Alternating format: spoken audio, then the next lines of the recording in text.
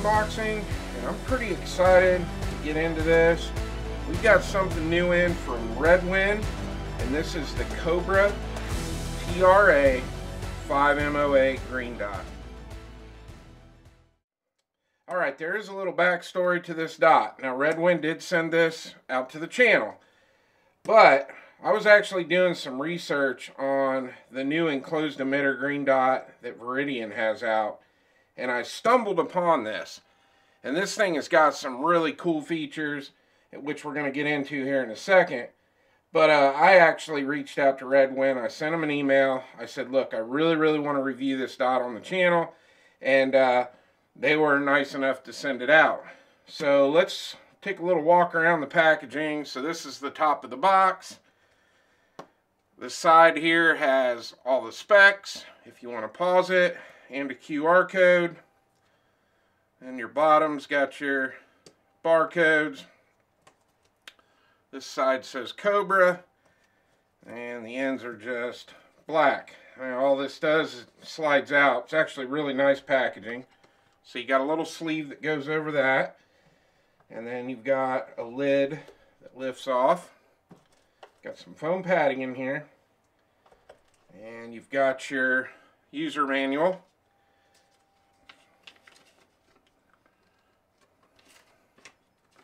There is the other side. We have a cleaning cloth with their logo on it. I always like that. It's a nice touch. Got this pretty cool tool here, and we're going to get into this in a second. And it does have a card with QR codes to scan. This does come with a 5-year warranty. Alright, so we got a couple plates in here, and we're going to get into these plates here in a second. But we got mounting plates, and then we've got a Torx wrench and a flathead screwdriver, and we have the optic. Now that is everything in the box. Alright, here is our dot, and like I said, this is the Cobra TRA 5MOA green dot. Now this is an enclosed emitter dot, and one thing that I like about it, it actually has a pretty decent sized window for an enclosed emitter dot. And speaking of that window, it is a 21 by 17 millimeter window. Alright, so let's get into all the boring stuff about this dot, and then we'll get into the stuff that I'm actually excited about. So the dimensions on this, it has an overall length of 1.78 inches. It's got a width on it of 1.06 inches. Your height on this is 1.18 inches. And the weight on this is 1.77 ounces. Now, this does run on a CR2032 battery. It does have 50,000 hours of max battery life, and obviously that is on the lowest setting. And speaking of the settings, it does have 10 brightness settings, and 2 of those are for NV. Now, being that the Cobra is an enclosed emitter dot, this is IPX67 waterproof, and it is nitrogen purged. Alright, let's talk about the windage and elevation. It is 1 MOA per click, and you have 45 MOA of total adjustment on the windage and on the elevation.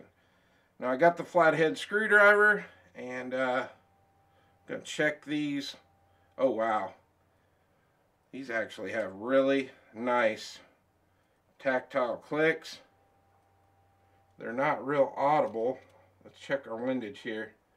Oh yeah, same thing. Nice tactile clicks on this. That's pretty impressive. Now, the Cobra does have shake awake. So this will auto shut off after 2 minutes. And if you grab your gun or touch the dot, it will turn back on.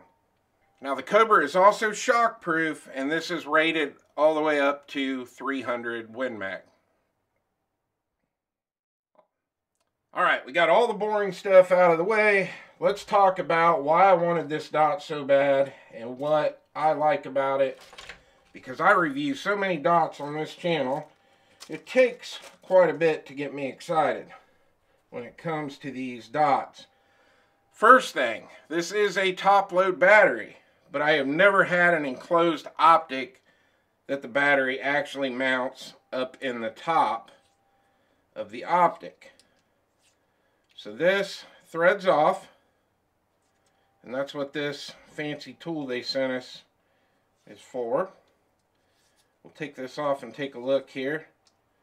Because there was no battery in the package, and there's no battery in here. But that's okay. I've got a ton of CR2032 batteries. But anyway, I thought this is really cool.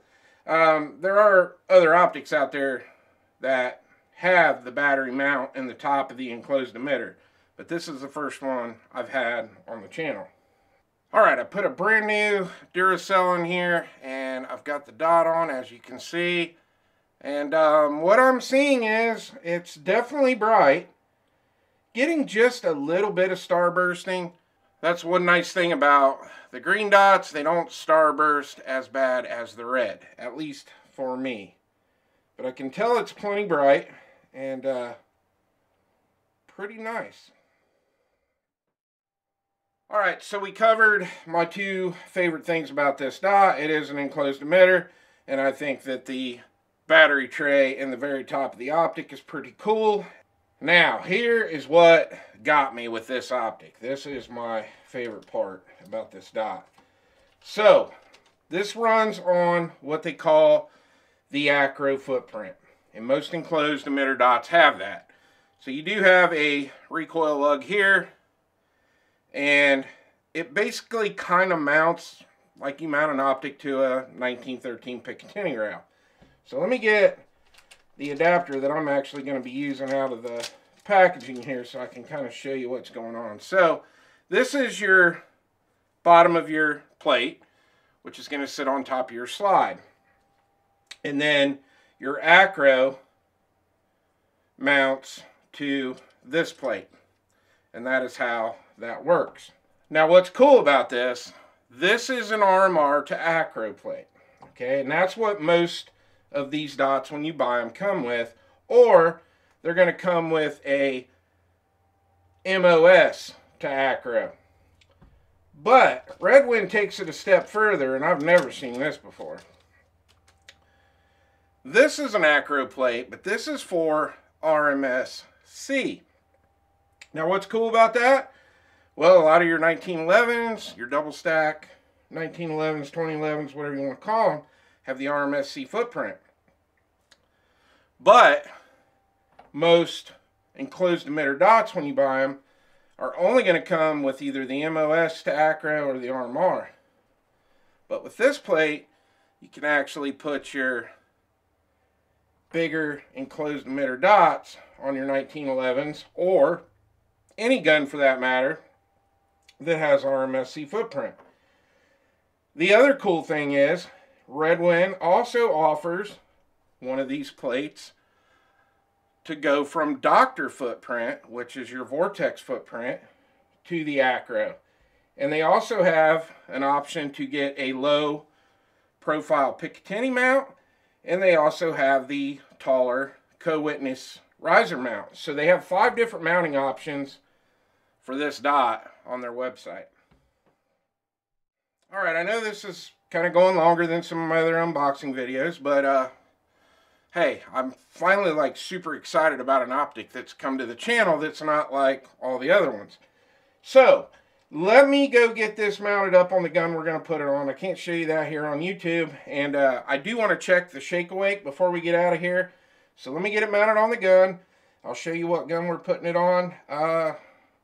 Very few people have seen the gun that we're putting this on, so it's going to be pretty cool.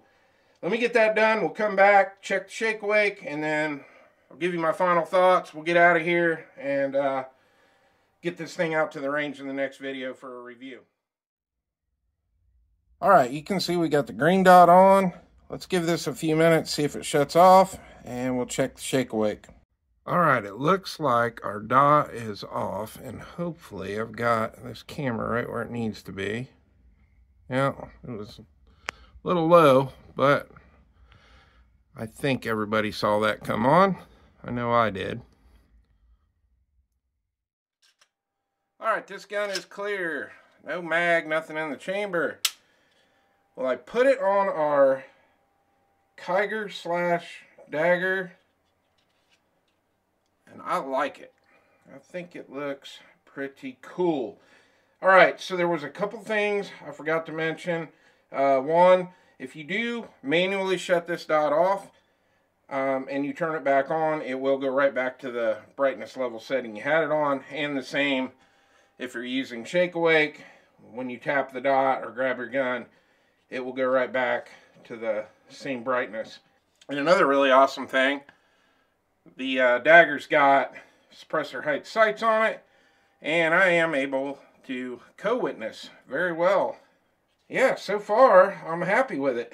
I like the way it looks. I like all the features, and Shake Awake works good. So that's all I got. We'll get this thing out to the range in the next video and test it out. I hope you enjoyed the video. Please like and subscribe, and I'll see you on the next one.